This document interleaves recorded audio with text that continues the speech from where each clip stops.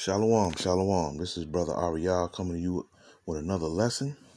And today, I'm just going to go into the scriptures real quick. It's going to be a quick lesson, but, it's about people that say that you can't judge them. This is what this little quick lesson is about, man. Because I'm tired of people saying that, oh, only God can judge me. Which, God, we all know God is not his name. It's just a title, man. His name is Yahweh. But people love to say that, man. Why? Because they want to stay in their iniquity and they want to keep doing what they're doing, So it is what it is, man. But sometimes it just gets tired. It gets old, man, when you hear people say that shit. Don't judge. You can't judge me. You can't judge. Like, that shit is a pain in the ass, man. So I'm gonna get into it, man. I ain't gonna bore you with my talk.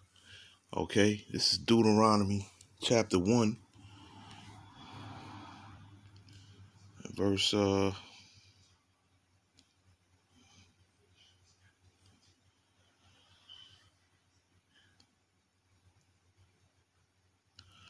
gonna start at 13, okay? Take you wise men in understanding and known among your tribes, and I will make them rulers over you. And ye answered me and said, the thing which thou hast spoken is good for us to do.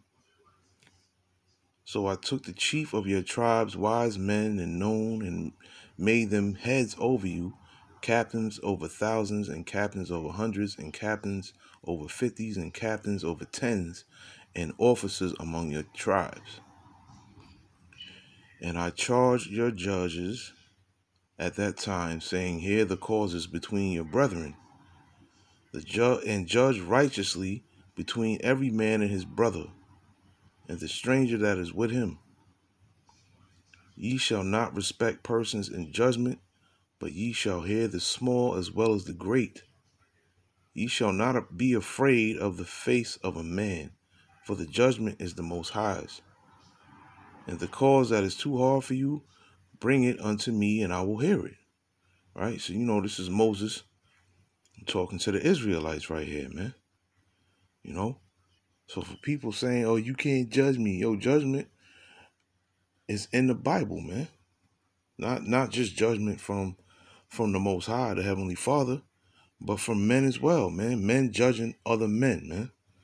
And the big brother, Manata Zakbar, says it all the time. There's a book of Judges in the Bible for a reason, like, But I don't know, man. People just be all over the place with it. They just say what they want to say. People just talk because they got lips, man. Most people don't even understand what's really coming out their mouth, man. They just be talking. And this is, I'm going to go to John.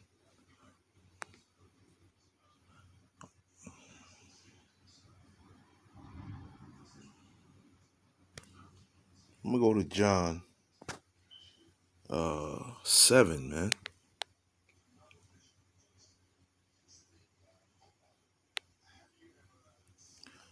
And 20, let me see.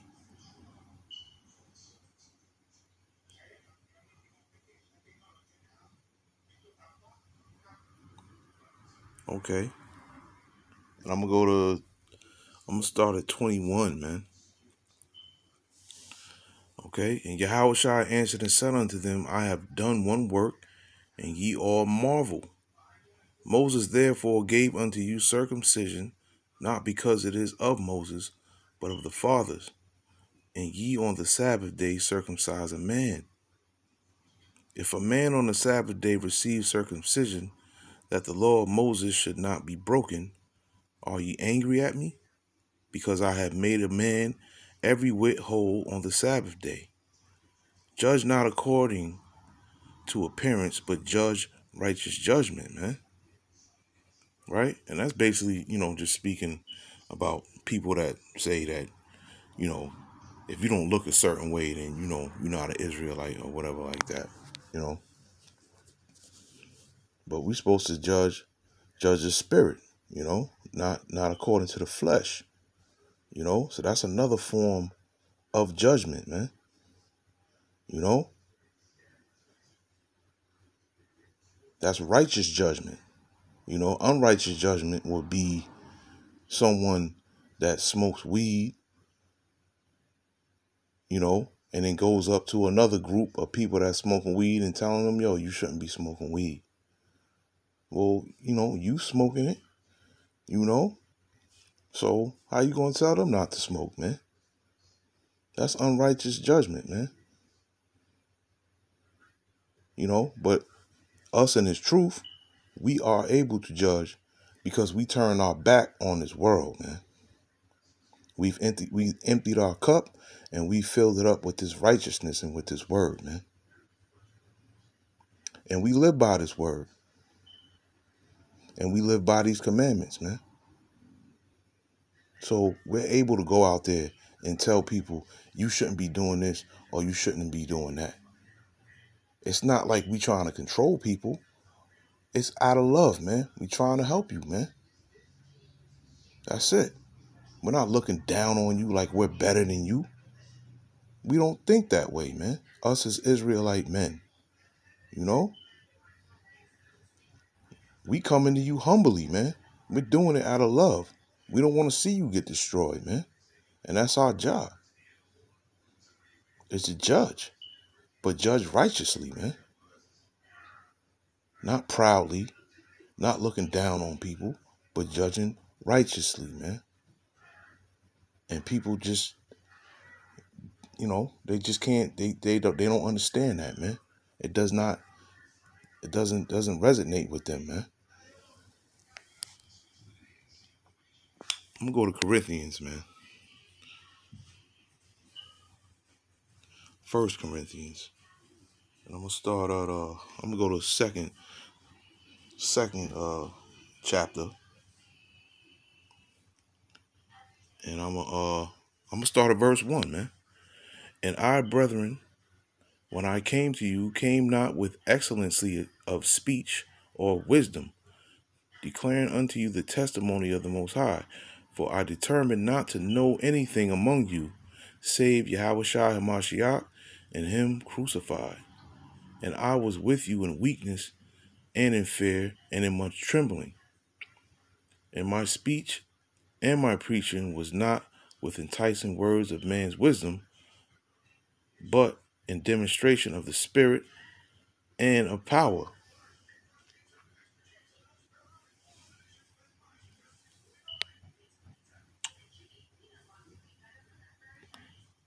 Hold up.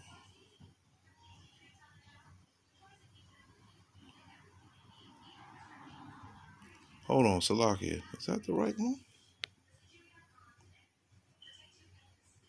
Oh, Salakia.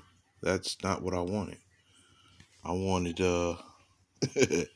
excuse me. I feel like doing it all over again. But that's not what I wanted. I wanted this. I'm going to start at 13. Salakia, man. Which things also we speak not in the words which man's wisdom teacheth, but which the Holy Spirit teacheth, comparing spiritual things with spiritual. But the natural man receiveth not things of the Spirit of the Most High, for they are foolishness unto him. Neither can he know them, because they are spiritually discerned. But he that is spiritual judgeth all things, yet he himself is judged of no man. For who have known the mind of the Lord, Yahweh, that he may instruct him? But we have the mind of the anointed, man. Right? It says, but the natural man receiveth not the things of the Spirit of the Most High, for we are foolishness unto him. For they are foolishness unto him, Salakia. Neither can he know them, because they are spiritually discerned, man. Right? So when you go into that word, that means like to, I believe it means to examine. Matter of fact, to like examine, or let me see. Let's go into that, man.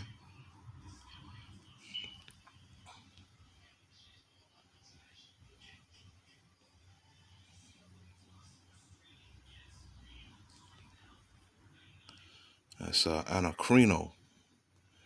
Yeah, examine or judge, to investigate, examine, inquire into, scrutinize, sift, question, specifically in a forensic sense of a judge to hold an investigation, to interrogate, examine the accused or witnesses, to judge of, estimate, determine the excellence or defects of any person or thing, man.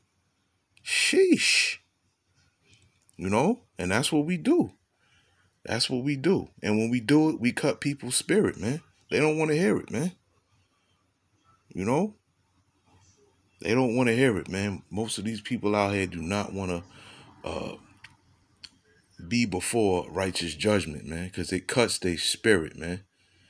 Most people do not want to take a look at themselves and change for the better and change back to the law, statutes, and commandments of Yahweh Ba'ashem Yahweh Shah. They don't want that, man. They want to keep living in this world, thinking they have free will, doing whatever, with whoever. You know? That's what they want, man. I'm going to jump to the 6th chapter. And Salakia for that little mishap back there. Okay? It's a little late. I'm tired. No excuses. But like I said, Salakia for that. Okay? We at 6. I'm start at verse 1, man. Dare any of you having a matter against another go to law before the unjust and not before the saints? Do ye not know that the saints shall judge the world? And if the world shall be judged by you, are ye unworthy to judge the smallest matters? Know ye not that we shall judge angels? How much more things that pertain to this life? If then ye have judgments of things pertaining to this life, set them to judge who are least esteemed in the church. Right? So, this is basically right here speaking about judgment between the Israelites, not necessarily judging the other nations, which we all know that's something that we'll do when the kingdom comes. You know, Lord willing, I'm of the elect, and all brothers hope, Lord willing, that they're of the elect as well. You know, if we are, Lord willing, we'll be able to judge the other nations, you know, in righteousness, man. But this particular one isn't talking about that, because if you go into the interlinear, again, under cosmos, you know, it says an apt or harmonious arrangement or constitution, order, or government, man. Okay, so the harmonious arrangement is the arrangement or the covenant that the Most High made with the Israelites, you know. So this right here, if you go into this, will debunk that John 3:16. So the Most High loved the world, that every Christian wants to pull out, man. No, the world is the world of Israel, man. But that's another lesson. I believe I did a lesson on that already. I don't know. Right? Salakia. But like I said, this is gonna be a quick one. I'm gonna go to Isaiah 32. I'm gonna finish this one off. Okay. Isaiah 32. And here we go. Okay. And this particular part of the chapter that I'm about to read is talking about them people I was talking about. Them people that don't want to hear righteous judgment, man. The people that just want to keep doing what they want to do. Right? That's some stiff-necked people, man. You know? It says, behold, a king shall reign in righteousness, and princes shall rule in judgment. And a man shall be as an hiding place from the wind, and a covert from the tempest, as rivers of water in a dry place, as the shadow of great rock in a weary land. And the eyes of them that see shall not be dim, and the ears of them that hear shall hearken. Right? The heart also of the rash shall understand knowledge, and the tongue of the stammering shall be ready to speak plainly. Okay, but this is what I was talking about before I started reading. The vile person shall be no more called liberal, nor the churl said to be bountiful. For the vile person will speak villainy, and his heart will work iniquity, to practice hypocrisy, and to utter error against the Lord Yahweh Ba'ashem Yahushai, to make empty the soul of the hungry, and he will cause the drink of the thirsty to fail. The instruments also of the churl are evil. He deviseth wicked devices to destroy the poor with lying words, even when the needy speaketh right. But the liberal deviseth liberal things, and by liberal things shall he stand. Right? And that word liberal meaning princely things, man. Right? I believe. Let's just go into it real quick. Why not? The word liberal. I believe it's princely. No? Oh, no, yeah, okay, yeah. Incline, willing, nobly. Noble, Salakia. Incline, willing, noble, generous, princely. But like I said, man, these people, they don't want to hear, most people don't want to hear what you have to say when it comes to righteousness, man. Because they're embedded in darkness, man. We are the light, they are the dark, man. We're the moist bones, they're the dry bones, man. That's just what it is. But it's our job to go out there and tell people, and warn them, man. Because if not, then their blood is on our hands, man. So our job is to go out there and wash this blood off our hands, man. Regardless of how they take it, that's how they take it. But at the end of the day, if you let them know what's what, your job is done, man. End of story. Okay? So we can judge, man. But we can only judge righteous judgment. So we can't judge you. We can judge people, man. Okay? So with that, I want to say, Call Halal Yahweh, Bahashem Yahushai, Bahashem Makar Kwadash. Double honors to the apostles and elders, a great millstone. Shalom to the hopeful elect, and much respect to the brothers pushing this word in the four winds of the earth. And shalom to you sisters out there doing the right thing, man, in truth and sincerity. This is Brother Adriyah. Shalom.